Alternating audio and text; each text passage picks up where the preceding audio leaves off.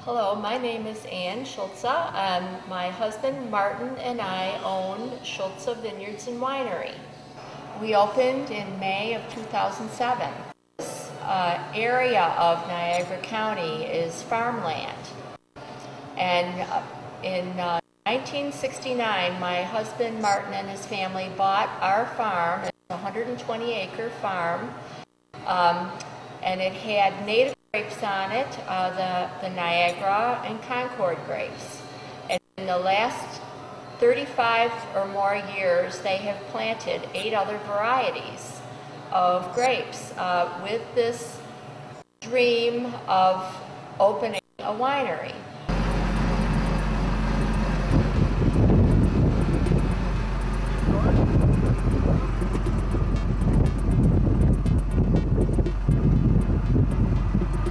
Hello, my name is Martin Schulze and welcome to our winery.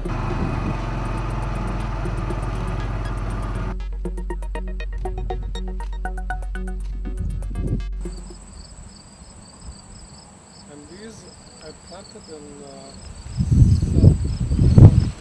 72-ish. Okay. 40. God, I can't believe it, but they're 40 some of, oh, yeah. 40 years old. We have quite a vineyard block of the Niagara grape, which is native. It is a grape that was developed right here in Niagara County in 1882 from the Concord grape. The Concord and the Cassidy are what make up the Niagara grape. And it is a green grape, and you'll find people love this grape. It tastes like biting right into a grape, the wine. It's a white wine, and it is the first grape that we harvest middle of September this year. And you'll also see our Johannesburg Riesling grapes, our Chardonnay grapes. Training system for Chardonnay is ideal this way. You can see that it's all hanging on a floating wire. Our Siegfried grapes, which is a German hybrid, our Vidal Blanc grapes, a French hybrid grape. Vidal is the grape that our icewine is made from. We also grow Catawba, which is a native grape here, and Cabernet Franc, which is a beautiful vinifera for our dry and semi-dry red wines. A small block of Cabernet Sauvignon, which is actually a little more difficult in the 4 seasons that we have here in Niagara County.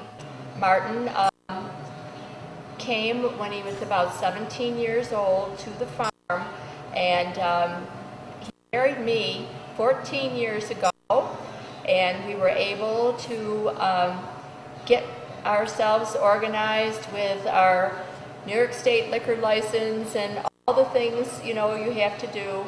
And we started at our home and built this tasting room on our farm, which consists of beautiful bar and cabinets made from black cherry wood that my husband and his dad cut right off of our farm. And this wood was just rough cut. A local friend who builds cabinets built it all for us.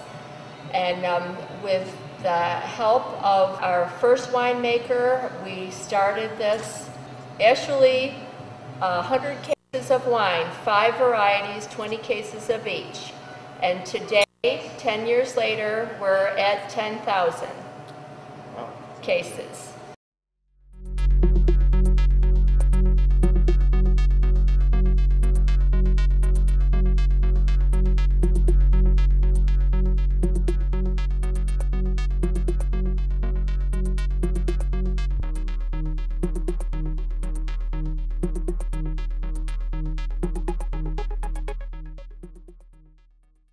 We distilled Camp Franc and added that back in the traditional way of preserving, the old way, the wine from oxidizing. It's 18% alcohol.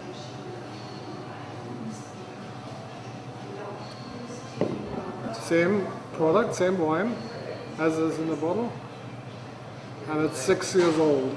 That's what we can do if we have the time. There's some oak to begin with, and then we separated it out, blended it, bottled it. Our winemaker, Jonathan Oakes, his family are good friends of ours. They run Leonard Oakes Winery, and Jonathan does his family winemaking and he does our winemaking. Our winery here is family run. We have 2 sons that work with us. My oldest son, Tyler, is our marketing and technical man, and he manages the tasting room. And our youngest son, Sean, works with my husband Martin with the farm, and they both help our winemaker with the winemaking, bottling, etc.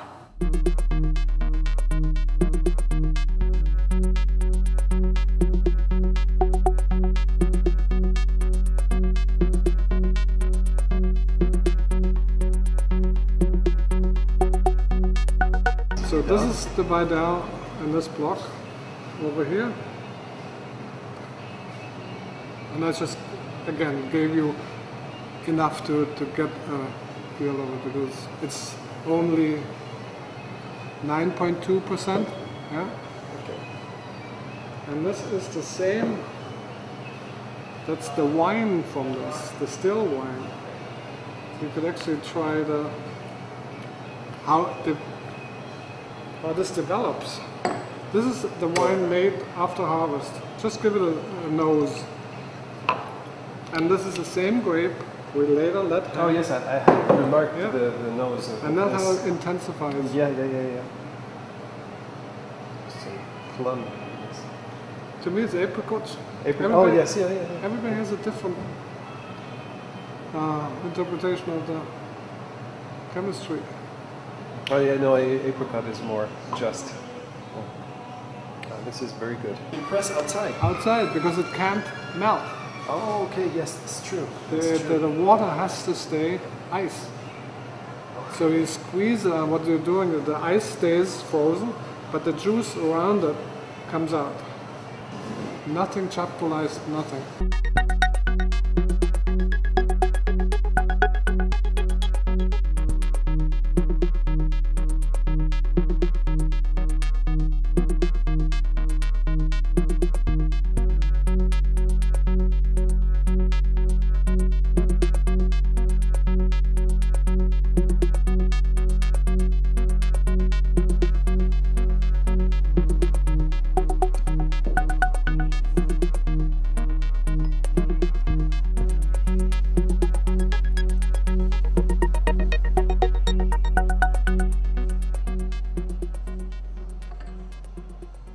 It's actually Thomas Jefferson took this to France, and the first medals for winemaking were...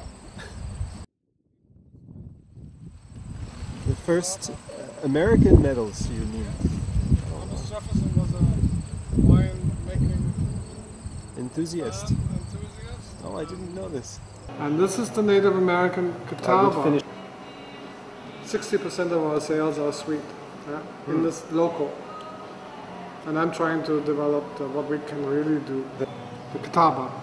Ah, finally. Oh, and okay. it's the reason we you were asking, but the Niagara, as you took a picture of, the Niagara grape, Yeah?